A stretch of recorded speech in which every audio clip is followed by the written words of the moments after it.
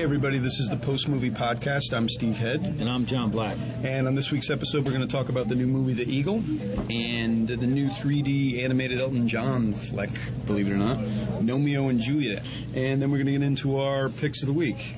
And once again, we're recording live at Panera Bread next to the Regal Fenway 13 in good old Boston, which is where we've been doing our past... God, we've been here for like a month now. Like our last 4 or 5... I mean, it's almost like a regular thing. Yeah, we should get Panera cards so we start getting discounts. I was just saying to John that, like, we haven't... In some of our podcasts, we haven't said that we've been recording here. I mean, I type it into the notes, but not on the actual thing. So people who didn't read the notes would just be like, well, what's all this crazy noise going on in the background? It's atmosphere. It's Panera. It's Panera atmosphere. You know, before we get started, I did want to... You didn't get a chance, or you refused to go see Just Go With It. I don't know if it was because it was Adam Sandler. Oh, that's right. That's right. Go for Dennis it. Dugan? Yeah. You know? No, it's because it was both. Well, all three. you dodged a bullet. It's called Just Go With It. I'm going to tell people just don't go see it unless they have a burning desire to watch Dave Matthews pick a coconut up off the floor with his butt cheeks. And yes, that's about the funniest thing in the movie. Well, now I want to see it. No, you don't. I'm sure that'll be YouTube pretty quickly. It's pretty bad. It's although, you know, it's odd because Jennifer Aniston, who has been in some pretty bad movies lately, is actually good in this. And there's a woman called Brooklyn Decker.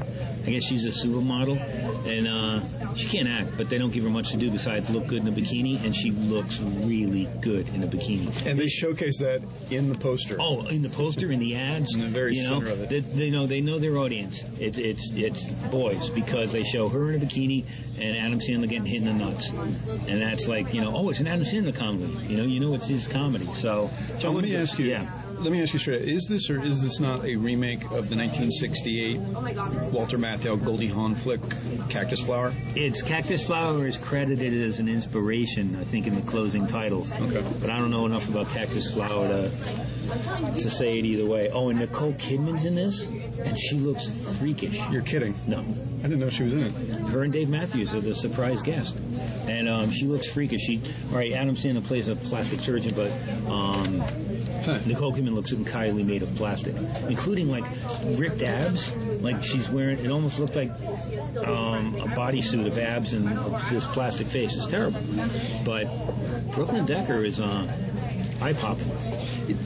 With Nicole Kidman in the movie, is it possible now that she was getting criticized before Rabbit Hole for being just insanely plastic? Mm-hmm. And Rabbit Hole, to me, and some other critics sort of represented a melting of that facade. Yeah. But in here, in this movie, and granted, of course, I haven't seen it, is she a parody of herself? Is she so much being this weird Nicole Kidman thing that, like, is it like some superstars get to a point where they're so perfect that they become just sort of insanely weird? Not something that we mere humans can connect with. I'm going to say yes, because there's never a line in the movie or a reference in the movie about how freakish she looks. It's not like they make fun of her because she's had a lot of plastic surgery, and they make fun of a lot of people with, like Kevin Nealon's in there, and the guy's got no feeling in his face, and there's all these freakish, people with plastic surgery, but then she shows up, but they never mention it. It's like, so I'm going to say yes on that. I think she's lost her freaking mind. And is or is not Dennis Dugan? Is he a hack employed by Sandler still? Oh, yeah. Okay. Yeah. Most of the cast is, you'll recognize it, even if it's just guys in party scenes who have one line. They're the same clowns that have been in Adam Sandler's. The only one who wasn't in this one was Rob Schneider. I was just going to say he had to be. No, he's the only one, but every one of the Sandler group is there with their one-lining, collect a paycheck from Happy Madison. And it'll probably be number one at the box office. So, but I would definitely recommend not seeing it. Okay, all right. So, let's move on to movies we might have liked. Moving on. You want to do first, Eagle or? Let's do the Eagle. Okay. Might have liked. Might have. Did you kind of like this movie? I kind of did. It's real vanilla, though. It's not... It's just a vanilla action movie. The action's not that great. It's PG-13 because, they want Channing Tatum fans to, get the girls in. It is hard to do a film like this with such gladiator-like insane violence and keep it PG-13. Remember Centurion? I mean, so it basically eliminates that. You know, it puts it at a certain level. Well, you remember was it Centurion that came out? Yeah. Which had insane violence. Uh-huh. And I love that movie. This one is, like I said, it's kind of vanilla. It's like a you know, when you go get ice cream and you order vanilla and you say, oh, the vanilla tastes good, but like halfway through the cone you're like, this has no taste. Same thing. This movie, it was fun for a while, but it generally, I had more respect for it after we interviewed Channing Tatum. That often happens. Yeah. Let me do the summary so we can acclimate listeners. Okay. In 140 AD, 20 years after the unexplained disappearance of the entire 9th Legion in the mountains of Scotland, young centurion Marcus Aquilia, played by Channing Tatum, arrives from Rome to solve the mystery and restore the reputation of his father, the commander of the 9th. Accompanied by his British slave, Esca, played by Jamie Bell, Marcus sets out across Hadrian's Wall to the uncharted highlands of Caledonia to confront its savage tribes, make peace with his father's memory, and revive the Lost Legion's golden emblem, the Eagle of the 9th. Dun, dun, dun. I mean, that's the simple version. Yeah. The more complicated version is when Aquila arrives in the mountains of Scotland, he temporarily takes up residence with his uncle Aquila, played by Donald Sutherland. And isn't it great to see Donald Sutherland in anything? Yeah, but it was so anachronistic. I just didn't believe it. He doesn't belong, crazy. but it's so great to see him. It's like you perk up and, oh, there's Donald Sutherland. And the fella is mysteriously done away with. Mm-hmm. So in a sense, it's like a whodunit. Yeah. And then it gets sort of muddled in the whole redeeming of the slave thing. Jamie Bell is a slave, Esca, who is purchased by Channing Tatum's character after a tepid gladiatorial interlude. It's kind of a slap and tickle fight. Not really a fight. It's kind of like a tickle fight, you know? It's not. Again, I think it's just something that they were working under that creative bubble of PG-13, you know. Yeah. And that doesn't mean everything has to be blood and guts, but it's you know it's sparring instead of boxing. So I remember all of the critics sitting there watching it thinking, we don't know all how this is going to work. And then like a minute later, Esca ascribes himself to be, servant to the man who saved his life. Mm-hmm. Even though he was purchased, he's his last breath will be to defend Aquila, I suppose. One would suppose. Right. But then, he turns out to be more multifaceted, obviously, than, as multifaceted as we all suspected. Yeah. But I think the movie gets muddled down in the middle here where Mark Strong comes in. Which one's that? He's the ex-Roman soldier. Oh, yeah. Who I think Aquila... fought with Aquila's dad and was with the 9th and a survivor who ran away and... Yeah, this is weird. And then there's this this fella called the Seal Prince, who I guess is some way aligned with, what the Romans were doing. Anyway, they're like this outcast tribe that covers that shaves their head. And they're the natives of Scotland, and it's why they called the Seal tribe. It may be historically accurate, but I had no idea why they're called the Seal tribe if they're all covered in blue powder. Yeah. But again, that's one of the things you just kind of like, but it's also... It's more entertainingly colorful in Centurion, not here. I mean, what I think this movie lacks, and if it has a serious problem, it's the production design. Because I kind of got the feeling that the design of this, the whole ambiance of the film was such a letdown to me that it may be even ripe for parody on Mystery Science Theater. Mm-hmm. I mean, this is like a sword and sandal actioner, but at the same time, you're looking at sets that look like they were possibly like, maybe 100 years ago. Right. Some Italian grotto or something like that, and it didn't convince me. No, it didn't work. No. But I mean, they tried. Right. They tried, obviously, with the money they had, to mount something terrific. But I don't really think it's so much a failure of the director as much as it's a failure of wardrobe and scenes, production design. Money. Yeah. I think there just seemed to be so many limitations on this that it never really got up to speed to be anything but vanilla gladiator movie. Tatum's good. You know, he's good. Jamie Bell's good.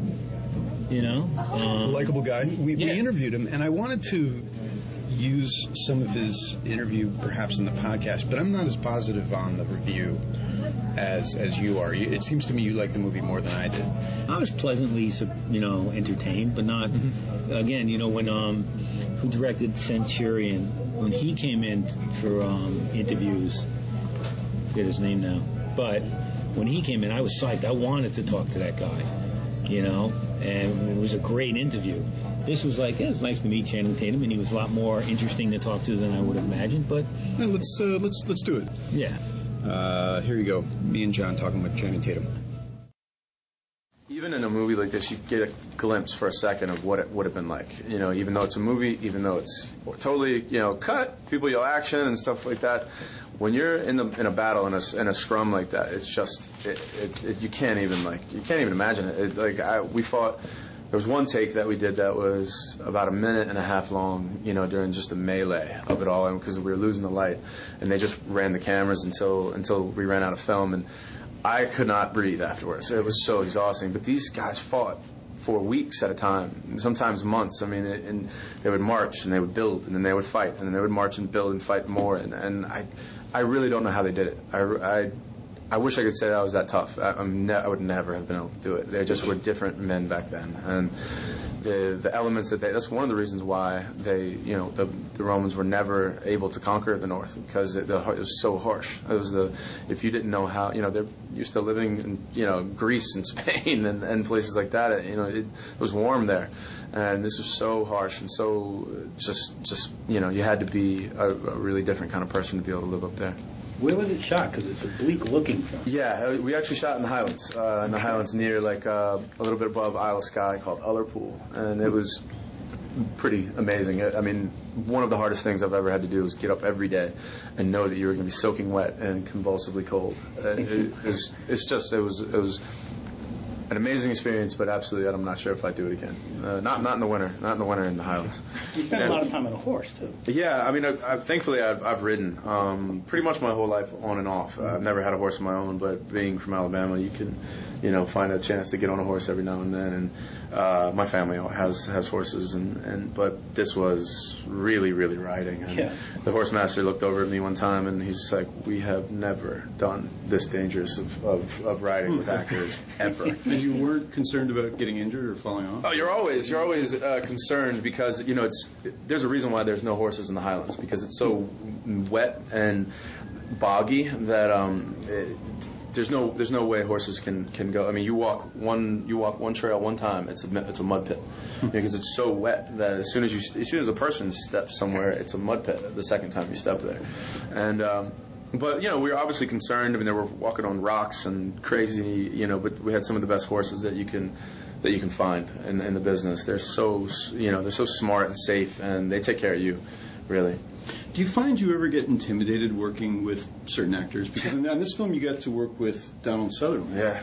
Which I just saw him last night in The Dirty Dozen, and taking that like almost 40 years ago, and then bringing it to the present with what he did here. You're just like, you intimidated, or? Of course. I mean, I'm intimidated with Jamie Bell. I mean, you name it. I mean, look. Yeah. I mean, they're all like top notch. I look around on the movie and I'm like, oh, I'm the weakest link, right? Everybody's been nominated here for something, and even like behind the set dress to the costume to the DP. I mean, Kevin himself, McDonald. Yeah. I mean, they're all top notch. So this is one of the highest pedigree of a movie that I've been on. You really just put yourself in the hands of your director, and Kevin is so smart, and he's an amazing filmmaker. He's really thoughtful. And a movie like this, I don't know if anybody's seen Touching the Void. I mean, it was one of the first things, so it's like he does relationship movies where it walks the line of, right and wrong and love for each other. And he just does. I mean, look at Last King of Scotland. I mean, he walks the line of that relationship like to a T, you know, and builds it and really makes them have conflict and reality, and yet still somehow makes you care, you know. But he must build a safe environment for you as an actor to do what you got to do. Yeah, but he's really specific, you know. I mean, there was no improv in the movie, you know. You can't really improv, and I think 120 AD, you know, you might change around the, you know, it's not going to be Vince Vaughn. We're not going to be doing, you know, just going off and riffing. You might be changing dialogue here and there, but he's really specific, you know, which is so, you know, if you feel very taken care of, you know, he's such a good safety net for, you know, a young actor, because, you know, you really want someone that knows what they want. I'm going to go ahead and ask, how do you prepare to eat what you ate in the movie? I mean, that was so disconcerting. You know? I mean, you really all do. the strange things one does as an actor. You retch. You just do it, and it's gross, So they actually skinned a rabbit for you to eat? No, it was a plastic, we had to bite into this gelatin, which was disgusting in itself, you know. But Jamie really gives you a good, he just breaks it off, and you're just like, whoa, you just want to throw up right there, and that was a really funny scene that we barely got. It was torrential downpour. I don't know if you could even tell it in the scene, but I mean, real rain doesn't show up on screen all that well. So they have to, when they actually do a rain machine, the droplets are bigger, and I don't know, for some reason you can see it better. So I don't know how they cut this film together, because you would do the wide, the establishing shot, and it's beautiful, sunny, and then you can see the other side of the mountain, the lock below, and then they come in for somebody's coverages, and it's torrential downpour. You know, this is 15 minutes later, and then you cut to somebody else's coverages, and it's whiteout fog, and you can see this weather coming through through the mountains. You're just oh, there it comes. We better get this. Hurry up! I don't know how they cut it together, because it was so uneven. I mean, you just can't even believe the differences and the drastic changes in the weather. Can you talk about Steven Soderbergh's Haywire? Yeah. Your character in that, and is it coming out this year? I'm not sure when it's coming out. I heard some rumors later on this year. But Soderbergh makes his own style of movies. You know, you can't really quantify who a Soderbergh movie is. He makes so many different ones, and it's always, sometimes you'll like it, but you can never say it's.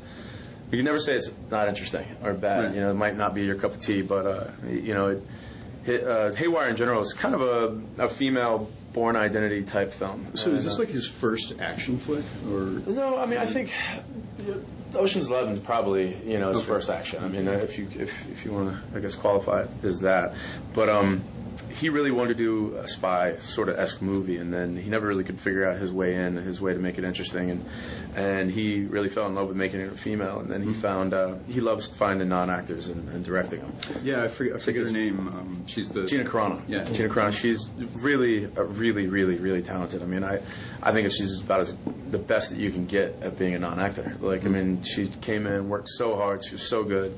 I'm interested to see what the movie is. I mean, I know that I think the studio was really wanting a really commercial movie, and I think that the first thing Soderbergh did was score it like a spaghetti western. So really? I get out of a car and it's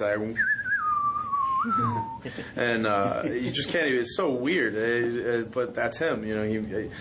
He makes a weird movie always, or not a weird, but an interesting movie. And I'm not sure what is gonna come out in the wash as far as studio and filmmaker. But I play just a kind of like a Blackwater agent type guy that is caught in the middle between figuring out who the bad guy is and trying to bring Gina in as a rogue. She's gone rogue in a way. I was surprised she had a couple of films as producer already. Yeah, the one with Justin Long. Yeah, Justin. I can't recall the title, but, 10 year. It's about a 10-year reunion. We have 18 30-year-old actors, so it's it was a crazy experience, and it's very kind of like Diner, very free form and loose. And so did you find yourself in you had to manage at the same time be involved? Yeah, which was a tricky thing to do for the first time, because you don't want to give. It's really taboo to give actors to even not give notes. You're not. You should never ever give notes to an actor that doesn't want it, or doesn't welcome it. So I found myself trying to figure out how to navigate that, and and being a producer and having to be behind the camera as well.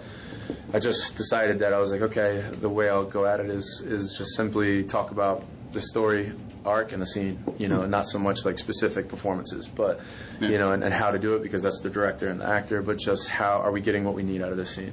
What's the intention of it, and how do we get it, and are we getting it in every way possible? And it was tricky at first. I was really self-conscious about it, and then all the actors really helped me and make me feel comfortable, and made me not feel so much pressure on stepping on toes. And I immediately think of Hugh Jackman. His first time on the set as a producer, and you finish the scene, and then you think, "Come on, people!" Yeah, truly. Like you're in the makeup trailer, and you're sitting there, and you know that we're behind, and you're just kind of like, "Come on, let's go!" Like we got, but you can't start bossing people around. You got to figure out what kind of producer will you be? Will you be like the sort of the line producer, or will you be more of a creative producer, or what? So it's a delicate line to walk, but if you handle it in the right way, I really did enjoy it though. It was a fun process to be kind of involved in, in a different way. You foster it and make a lot of different decisions, and some are the right ones and some are the really wrong ones. So failing early. Again, but we'll see. So we have more footage than I think we could ever ask for. We shot on the Red, and I think halfway through, the camera crew goes. I think the Book of Eli had just shot in New Mexico, and they said that halfway through we had shot 3 times more footage than they were there than the Book of Eli did in 3 months, and we were only there for 28 days, and so we were halfway through. We had shot 3 times as much. Wow. So, who knows if any of it will be useful, usable, but we definitely went off scripts and on scripts. So, I mean, we got it every way we could possibly hope for, I think. So, yeah. Well, hopefully it'll come together in the editing room. I've always said that movie specifically will live and die in the editing room, for sure. It was such a free, like I said, free-form type of a film. Thanks. Thank you, guys. Well, that was fun. I hope, if in fact the audio actually did appear there. So, but I did have a better impression of the movie after talking with him, and it was Kevin MacDonald directed it, right? And he directed the Last King of Scotland and much better Void. Film. Yeah, terrific films, and so this is kind of a weak point. So in the end, I just don't know if I can recommend it. There are better movies of this kind out there. There are definitely better movies with these actors who've done better films. The director's done better films. DVD. I'd watch it on DVD when it comes out. Yeah. But I'm so glad they didn't try to hype it as a 3D spectacle or make it an IMAX. It's down and dirty, but I think that they were more concerned about making sure that a certain audience saw it, because if it was an R-rated film, you're not going to get all the women that Channing Tatum draws. Right. When you say down and dirty, it's kind of down and dirty, but don't track any of that mud in the house.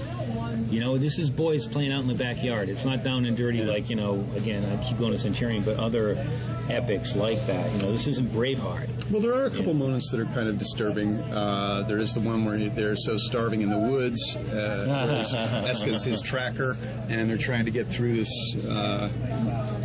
situation, and they end up having to, eat the rat, basically. Yep. And then, forget it. I'll just move on. You sure? Because I don't want to get there. Were there any women in this movie? It's too much towards the end of the movie. That. Right, but were there any women in this movie? I can't think of one. No. It's a sausage factory. Yeah, and it's definitely but second century sausage factory. That's the subtitle, I think. That's the subhead. When I did love the scenery, but only because they shot this near Ullapool in northern Scotland. Right. I actually spent some time up there, and the set designer didn't have to do anything to make it look that bleak and muddy and desolate. That's the way it looks. And what is the deal with the accents again? Everybody sounding like they're, American or English, or it's just a mess. Yeah. Did they just not care? Because it's kind of a crucial element. They should have. They're obviously not going to speak, ancient Italian. But you watch a series like Rome, which has all these great actors, but they talk in a heightened language. Or something consistent. If you're a nobleman, you should talk in a heightened language.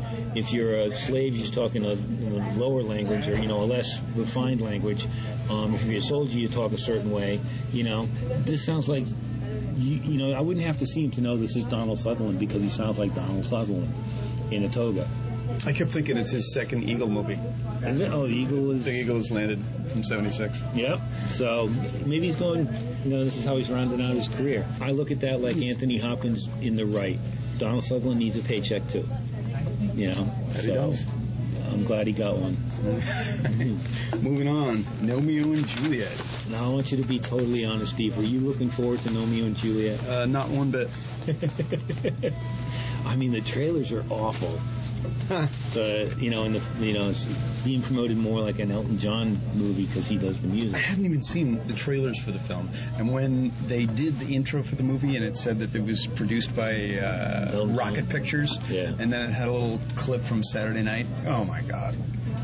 And the movie turns out to be a total mishmash of Elton John tunes. Mm-hmm. Just stirred up into every which way to basically support the action. And oh my God, I mean, I guess there was a point in the 70s where Elton John was cool, and then in the 80s he just was like...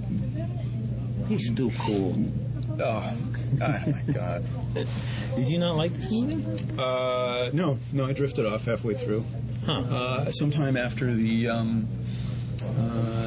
two owners of the houses started really getting into it, and then I think there was a presentation by the gentleman caller, voiced by Stephen Merchant, who was trying to connect with Juliet, and then after that I was like, okay. See, I was charmed by the whole thing, and I had no expectations after seeing the preview, and it uses way too much Elton John music. I mean, when Juliet rides a lawnmower, to prove that women can do what guys do, they play an orchestral version of The Bitch Is Back. Because they can't say bitch, it's a kid's movie. Yeah. But, and various times Tiny Dancer comes back. Yeah, and just, sorry seems to be the hottest word. And, this is one movie I did not want the soundtrack to. Well, the thing with his production company is that the movies that Elton John produces, he's going to be the music supervisor for each one of the films. Right. Like, for instance, they're doing a version of Pride and Prejudice called Pride and Predator. That features predators from the... They're basically going to be sticking an alien in the middle of costume drama, and everybody has to react to it. Pride and Prejudice and Zombies? Or Pride... Like that. Yeah, okay. Like that. That's an awesome book. So, in fact, I have a quote here from one of the producers. He said that they're literally dropping an alien into the middle of a costume drama where he stalks and slashes to horrific effect. So, and then Elton John supervises the music. This is Pride and Predator.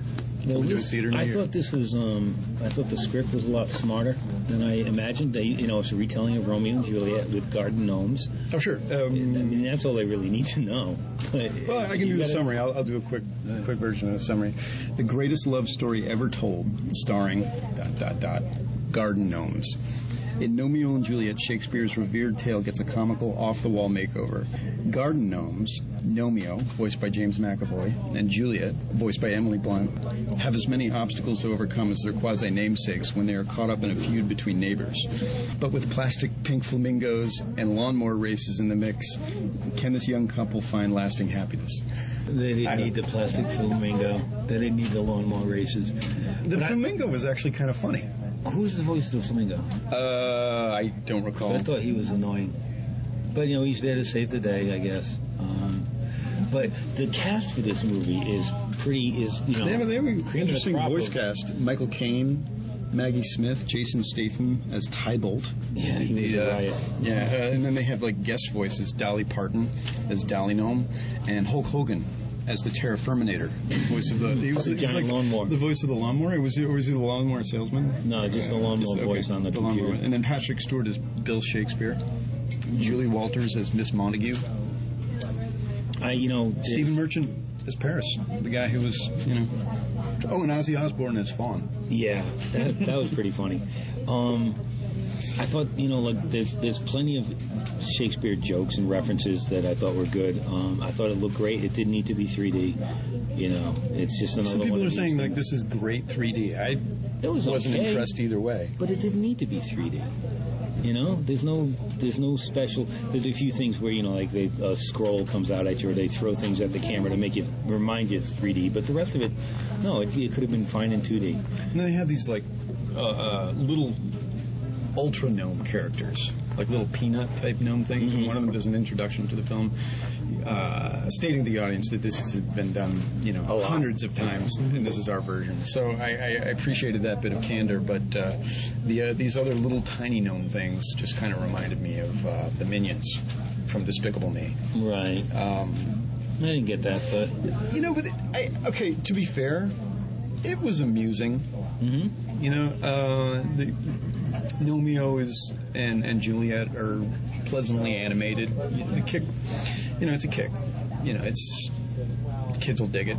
It's just sort of right in that. Even film. old men like me, I think there's, and I'm a huge fan of animated movies, and I like the attention to detail they put in this, where, every time they touch, there's that ceramic clink of of garden gnomes, and again, I would have toned down the Elton John. I would have gotten rid of the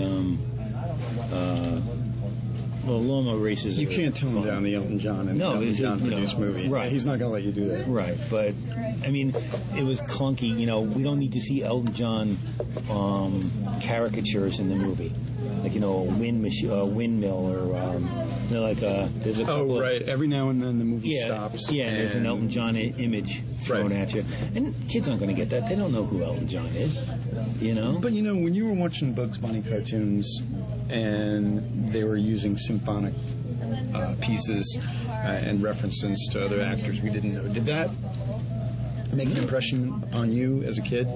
Yeah, you saw like Humphrey Bogart in a Bugs Bunny film. I just saw a one where Bugs is at the Oscars, and he's walking through the restaurant, and he sees Bogart, he sees Jimmy, Edward G. Robinson, and he's doing imitations of them all.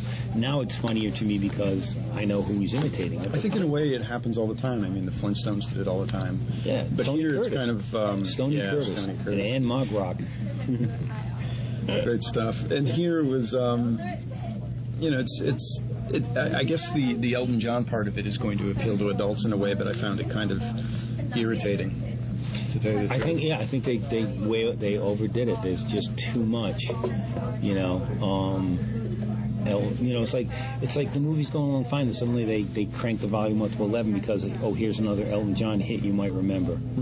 What they're not telling you though in the ads though is that this is sort of a race thing, because the story takes place in the backyards of these two people that I guess live somewhere in England, and they populate their yards with all sorts of lawn ornaments. Right. And this world of lawn design is basically the world of the gnomes, and every new thing is a new pleasure, every new toy is just for everyone to share, except for this fact that only the blue stuff is enjoyed by the blue gnomes, and only the red stuff is, it's stupid. One yard is red gnomes, the other yard is blue gnomes. One's Montagues, and they're, for whatever reason, just taught to dislike each other. So, through some strange circumstances wherein GNOMEO meets Juliet, because Juliet doesn't want to be just sort of pacifist in her environment. Her father's got her literally on a pedestal. Right, so she goes on a mission to steal something from the Blue Gnomes yard. There's an abandoned house next door to her where she goes to steal an orchid. Oh, right. And so Romeo's on the same kind of, he's in the yard for something else, I think, but that's where they meet officially. Yeah. So Juliet goes to steal an orchid, and in the process of doing that, she dresses Ninja up. Juliet. Yeah, all in black, covered up with ninja moves and all that. And in the process, meets GNOMEO, and they both have that Hollywood type immediately see each other, fall in love kind of thing. So they didn't have the whole color prejudice thing going on when they met. And then when they find out that each is blue and red, then there's all the family problems, and so it's like a race thing. Playing the race card, Steve. Playing the race card. So would you recommend it? Yeah. Really? Yeah. I'd go back and see it. But again, I'm a sucker for animated movies. I didn't really care about it. I mean, but it's neatly done. It's cheesy. It is what it is. I like the I like just sitting there and seeing this gnome like waddle out, because they're not animated very well, and then to have They have movement issues. Michael Caine's voice come out of it, or Maggie Smith's voice, or even Ozzy Osbourne. I think. Or you're thinking, is that really Dolly Parton? And it is. Well, the fact that they made the Dolly Parton one very curvaceous and busty was a giveaway. But Jason Statham is Mercutio. Was he Mercutio? Tybalt. Tybalt. He's like the Rambo of the troupe, right? You know. And it was great to see especially after just seeing the mechanic, to have that voice and taking the piss out of himself a little bit. The voice talent was actually really good. Yeah. James McAvoy and Emily Blunt. I when I was listening to it, one of the things that you always do in animated movies, because they never tell you in the beginning who the voices are. Mm-hmm. So you sit there trying to guess. And I thought McAvoy sounded a lot like that we were just talking about, Ricky Gervais. I thought he sounded a lot like Ricky Gervais. I didn't get that. I was shocked when I found out it was him. And then Emily Blunt is a delight anyway. So I was just so put off that this is just going to be an Elton John thing, as it was. Yeah, completely. It was. So gotta love Elton John. Yeah. Otherwise, could be a problem. Yeah. So hey, should we move on to Picks of the Week? Yes. Cool. Yes. Cool. Do you want to go first? Yeah, I shall. No. I shall, as I am prepared to discuss the 1967 film Caprice. This is your second. It's my second Doris Day flick. You're gonna this one's with. You're gonna get a reputation. Well, I don't know how this happened. A lot of straight men watch Doris Day movies. I was, I read Dan Kimmel's book, I'll Have What She's Having, and there was the chapter on Pillow Talk, and I was intrigued by the impression of the Doris Day ideal of feminism and not what it was supposed to be, and that she actually is kind of a feminist icon, and there's some theory there. But, so I guess this is her last film, like 8 years after Pillow Talk. Pillow Talk was like 59, 60, something like that, 58, 59. So this is 9 years later. Directed by Frank Tashlin, who was the collaborator with Jerry Lewis on many films. And Tashlin, of course, was an animator. He got to start in the business as an animator with the with the Warner Brothers Bugs Bunny and stuff like that. Okay. So he started making comedies, and there is this, I guess, criticism of Tashlin that his animated films were more human than animation. They had a lot of human emotions. And then when he started to do feature films, when he switched over to that, his humans were more animated. More characters. Yeah, more. The setups were all cartoony. So in a sense, that's kind of what Caprice is. It's a lot of comedic setups. Done in the fashion that like he would do with Jerry Lewis, they had perfected many times. But it's also a spy film. So it's Doris Day as an industrial designer who is, she gets herself into trouble when she sells a cosmetics formula to a rival company in Paris. And does she do it knowingly? Or is this like one of those slapsticky mistakes she makes? No, she does it knowingly. Basically, she's working for this guy who has developed this secret product that is a hairspray that dries women's hair. I mean, like as soon as they go swimming, they come out of the water, hair is completely dry. And she's trying to get the secret of this hairspray to another company. Mm-hmm. And then Richard Harris is like the agent or double agent working for the other company, or triple agent in some respects. So the film is it's cartoonish, but what's really interesting about it is that it's sort of like the pinnacle of like these mod films, like the very films that Austin Powers is based on, the whole style, basically what he's lampooning. This is Caprice, and I liked the idea that Doris Day was having fun being like some kind of like spy. But here's the neatest thing of all, is Richard Harris.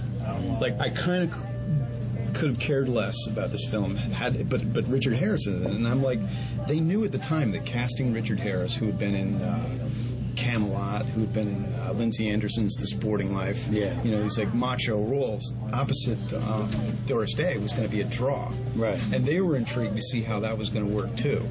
So it's amusing. They're in this like ultimate mod film with some strange humor and a wacky type of soundtrack that I actually don't like. I think Duvall is kind of annoying with his like xylophone stuff, accentuating like what's supposed to be outrageous comedy. But it's a neat film. I mean, it was a total failure. It was their last film, and it's sort of this like oddball thing that I think people should totally see. And it came out like during the time of the movie came out in '67. So I guess I would say like from '63 to '68 or something like that. This was like the height of like '60s spy flicks. Right. You had the Blade movies, like Modesty. I mean, not the Blade movies, the Flint movies. In like Flint, Our Man Flint. Yeah.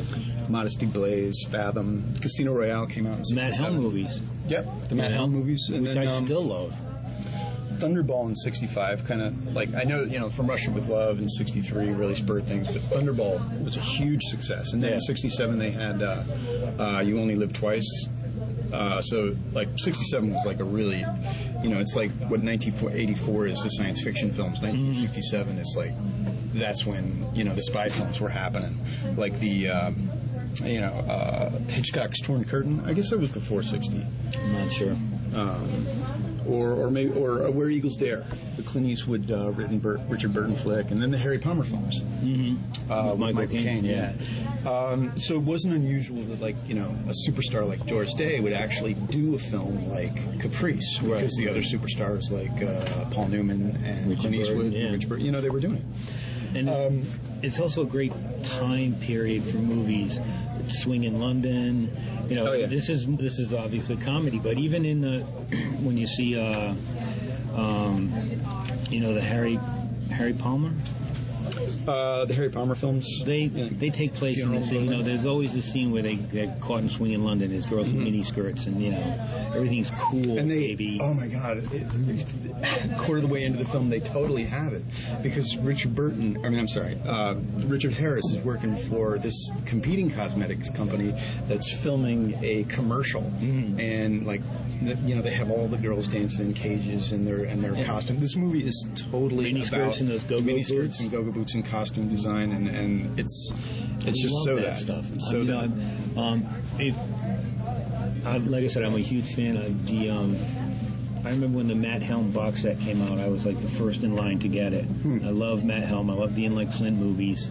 I picked up both those. Yeah, it's a great time. It's a great genre. It's this little mini genre of spy movies and spy spoofs. Yeah, and Modesty Blaze, also a spoof. I think it came out in '68 with Monica Vitti and Terrence Stamp. Yeah. It gets crazy as it goes along. It gets the film just gets even crazier as it goes along. Caprice kind of gets away from the spy genre for a while, and it just becomes really supposedly outrageously funny. So it's the parody of the genre. It's the nuttiness. In fact, it gets so nutty that at one point she's trying to get a clipping of hair so she can get this. The girl who plays the assistant to Ray Walston, who's like the crazy My Favorite Martian guy. Yeah, he's Mr. the crazy Hand. Mr. Hand, absolutely. He's the crazy guy who runs the company that has developed this formula that immediately dries women's hair. So she needs to get a sample of this woman's hair, and she goes to great lengths to do it. And so she follows the girl and her date, Michael J. Pollard, to the movies. And the movie that's playing is Caprice, starring Doris Day and Richard Harris. So it sort of doubles in on itself. You start to see the beginning of the movie with the 20th Century Fox theme, and then the theme song playing at the beginning while she's in the theater trying to get a clip of the girl's hair, while Michael J. Pollard is trying to make a move on the girl and ends up making a move on Doris Day, and she ends up flipping off the balcony with her popcorn into the... Doris Day? Any normal person would have broken their back in the fall, but, Doris Day just bounces back up. She's lighter than air. Yeah. I love that kind of wackiness. Even when it's not funny, I still like the wackiness of the whole thing. It is. It's not a great film, but, it's a kick. It's a kick. And as I think one of the lines describing the movie was, it's a kicky title. It's a kicky title, Caprice. It's a kicky title that's more than modern. So this was like something I had to dig up and watch, and I do recommend it. Check it out. My pick of the week is something called Shopping, and it's a 1994 film. It was the first film by Jude Law. It was the first film by Paul A.W. Anderson? Paul Anderson, but he had to change it to A.W. You know, I noticed on the DVD the guy who did Resident Evil and Death Race. But he actually did one film in the late 90s that I liked, and it was the one with Lawrence Fishburne, where he played the captain of that ghost spaceship. Oh, God. Event Horizon? Event Horizon, That's a good one. With the Orbital soundtrack. I did dig that, yeah. This one's good. It's funny. It's about these hooligans in England that they're bored punks, nothing to do, so they get their kids by stealing cars, crashing them into high-end boutiques, and then stealing stuff.